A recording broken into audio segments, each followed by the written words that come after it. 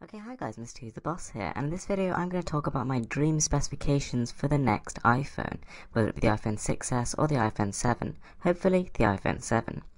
So Apple has cemented a very strong position in the market. You all know their profits are absolutely soaring at the minute. For some reason, even though the iPhone 6 was hardly innovation, it has sold incredibly well.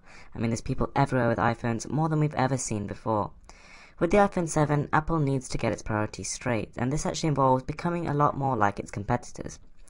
So, I mean, clearly it can make plenty of profits doing what it does, but in terms of the consumer and the dream phone that we really want them to produce, this is what we want to see. So to start with, it needs to be really powerful. I mean, A10 Quad Core processor. I mean, all we're really asking them to do is to just keep up with their competitors. Apple is clearly incredibly good at optimizing its software, so if they can actually put in equivalent hardware to Android counterparts, then this thing will be blazing fast. We will truly see console games, like literally Xbox One, PlayStation 4 quality looking games on this device if they manage to get the optimization right. 16 megapixel f1.8 aperture lens iSight camera. Apple has been lagging behind, at least in the megapixel department with its previous devices. It's basically stuck with 8 for quite a long time. Now, this hardly means it's produced poor results. The iPhone 6 and the iPhone 6 Plus have one of the best phone cameras currently available, which only goes to show that with even more megapixels, with a wider lens to capture even more light, they could create a truly stunning piece of camera technology, something which perhaps even exceeds digital cameras in its price range. Now the next thing is IP69K Waterproofing. Now this is the highest level of waterproofing. Most devices stop at IP68, but 69K means full coverage from dust and water at any strength, any depth, and any angle. This is a seriously cool feature and would mean you literally just stop worrying about it altogether. And then you combine that with Gorilla Glass 4 and you have a phone that will truly stand the test of time. However, I'm thinking it's going to be doubtful Apple will actually include this technology, which is up and coming by the way, just because of how much money they actually make out of screen repairs. I mean, it's incredible the proportion of iPhones that are actually smashed. It really is almost as if people can't get through a phone cycle without smashing their iPhone. So Gorilla Glass 4 construction would seriously help the problem. Next, the screen size. I really don't think Apple nailed it with the displays this time around. The iPhone 7, although it's a good size, lacks a bit of resolution, and the iPhone 6 Plus is just way too big for the main market. Having said that, I think the absolutely best display you can actually come up with at the minute is a 5-inch 1080p panel, because this is extremely sharp. I mean, this display is so sharp that you cannot distinguish pixels.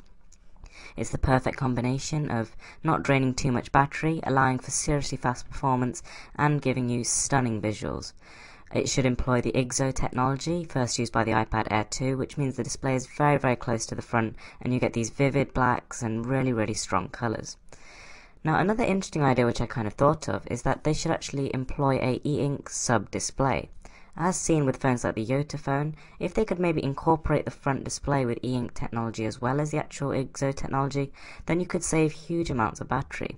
This thing would be a perfect companion to take on the go and just read books. So maybe you could sort of turn off the phone and then reboot in ebook mode, and then in that mode you could perhaps maybe just make calls, receive calls, and then read books. And I mean, the battery could last for months in this phase, as seen by previous examples such as the Kindle or the Nook. I mean, it really is quite an impressive bit of technology in terms of battery management. And if they combine this with a large capacity battery, I mean 3500 may be pushing out the boat a little bit, but a large battery, then the iPhone is going to suddenly start to appeal to the masses.